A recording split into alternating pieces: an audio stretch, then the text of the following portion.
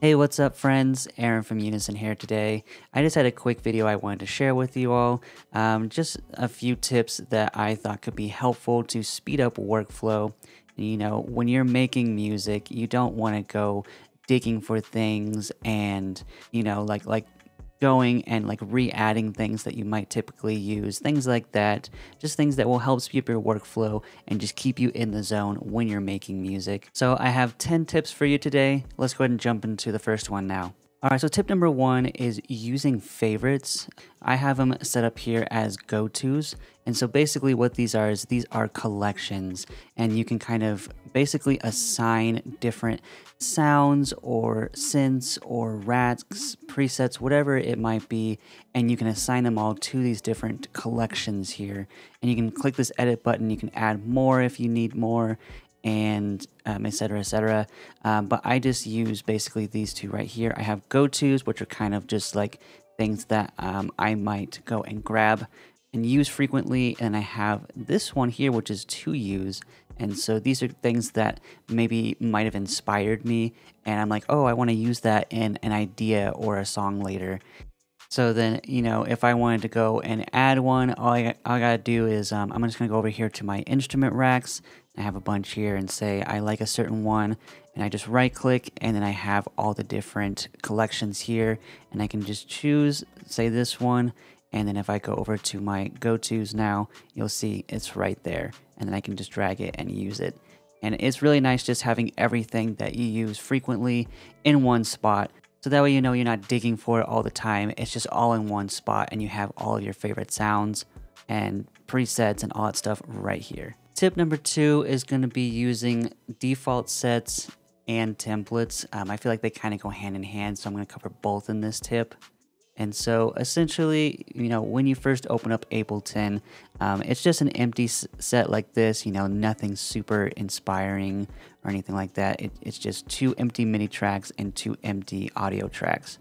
And so what I feel is nice is to, have your own default set. And what I mean by that is when you open up Ableton, you can have a bunch of stuff ready to go that you might typically use. So I'll go ahead and make one now. So what I might do is maybe I'll throw Serum on this MIDI track, and then you can also choose like a preset if you want to start with like a default preset. I'm not going to do that for this particular example, but you can also save Serum presets or any synth really, and then it'll just open up with all the settings in Serum, whatever synth you're using, etc. And then additionally, I might go ahead and add a compressor as well as an EQ8. And I typically go ahead and do that with all my channels. So I might just go ahead and have like a few more audio channels. And then I'm gonna copy the EQ8 and the compressor over to all of these. So what I do is I hold down Shift, highlight that, and highlight that. So that way they're both highlighted. And then just copy them by hitting Control C or Command C on Mac, and then go over to each of these channels, and I just paste each of them. And so now everything that I might start out working with will have all these effects, and then once I'm done, I can just go up here to the File menu, and then just do Save Live Set as Default Set. And then as you can see here, I have a couple others, but I will just do Aaron's default. And so now I have that there. And then if I just hit new live set and hit no, then it will open and everything is there ready for me to go. And then additionally, I can save out a couple of different versions here. Like as you can see, I have some other ones, and these are all just different various templates. So depending on the style of music I'm working on, or if I'm working on something for a client, depending on what it might be that I'm doing, I can go and just set up different templates for what I might need. Tip number three is setting default tracks. Now this kind of ties in with the last tip that I just gave, but essentially you can go over here to a track, and I can just right click, and I can go ahead and do Save as Default Audio Track. And so if I do that, it's going to overwrite. I just hit yes. And then now, whenever I make a new track, if I just hit Control T or Command T, then I do a new track and it has, both of these plugins here. And so, say I wanted to add like a delay or something. I'll throw like a delay, and again, just right click, save as default, yes. And then each time I make a new track, it's going to have all of these plugins here ready for me to go instead of me additionally adding them each and every time. Tip number 4 is using Ableton Racks. And this is extremely helpful when it comes to, say you have a bunch of processing that's going on and you have like this cool preset inside of a synth, or even it's just like a huge processing chain and you're like, okay, I don't want to go and rebuild this every time. Then you can just go and save it as an Ableton rack and you can just drop it onto anything, and it's super easy. So for example, I have some processing here on this channel and I like everything that I did here, so I want to go ahead and save it as a rack. So what I'm going to go ahead and do is just hold down Shift and highlight everything, and then I can hit Control G or Command G on Mac, and it will group everything so that way, everything is together. So now I just go ahead and hit this little floppy disk icon here, and now it's saving a audio effect rack. I can go ahead and name it as whatever. Aaron's effect rack, and then now I have it right there in the effect racks. I can go ahead and delete this, and then I can just drag it, and then there we go. I have everything and it's ready to go for me. Tip number 5, and this is a big one for me, is using shortcuts. Using shortcuts is going to hugely shave off a lot of time wasted when you're, working on music, and I feel that they extremely help. And so, being able to do that, you can kind of lay out ideas quicker, you can access things quicker, and just like make music and focus less on all of like just navigating around in Ableton.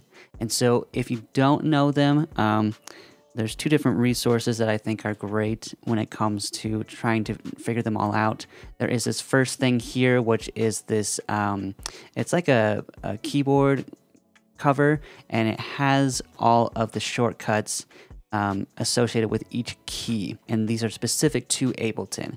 And so you can buy it, as you can see, it's $30 here, and you can just drop it onto your keyboard, and it just lines everything up, and it's great. And then the other thing is just here on the Ableton's website, there's this page here that has all of the shortcuts for everything, and they're all kind of grouped together for specific tasks and things like that. And I think that's super nice to have as well. There'll be a link for both of these down in the description below, so that way you can go and access them if you want to check both of these out. Hey everyone, just wanted to pause this video real quick and let you know that Unison just released their Beatmaker Blueprint pack. There is a free taster pack of it that you can grab on the Unison's website for free now. The sounds that I did use in today's demo do come from that pack, so be sure to check it out. All right, let's get back into the video. Tip number 6 is freezing tracks. And by freezing tracks, what it basically does is, say you have a project that's running kind of slow. They have like a lot of plugins in there and it's just lagging a bit and you're like, what's going on? Well, what you can do is go and freeze a track or multiple tracks, and by doing that, it will hugely save CPU. So I have here this channel that I want to go ahead and freeze. This plugin here, Omnisphere, is usually pretty CPU heavy, so I'm just going to go ahead and freeze it just so that way I don't run into any future issues. So I'm going to go ahead and just right click on the channel, choose freeze track, and that's going to go ahead and freeze it. And then once it's done, then there's a couple options that we can do here. I can go ahead, and what I like to do is just go ahead and make a new audio track. If you don't remember, that's Control T or Command T on Mac. And then I just highlight everything by holding down the Shift key and just highlight. And then I'll hold down the Control key, and then I can drag it down to a new audio channel.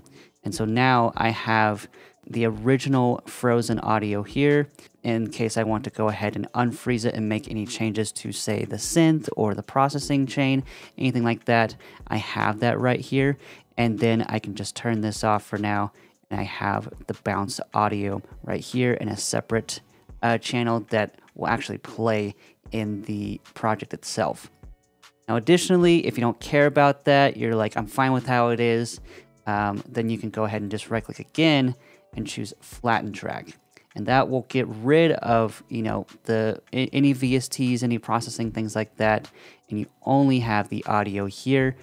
And that can also save CPU even more because there's, you know, that VST or whatever plugin you might be using is gone from the project. So you can try both of these methods, but personally I like the first because then I can go back and make changes if I need to. Tip number 7 is using an inspiration or a jumping points folder. And so earlier when I was talking about collections, I kind of grazed over this. If we look here, I have this to use section.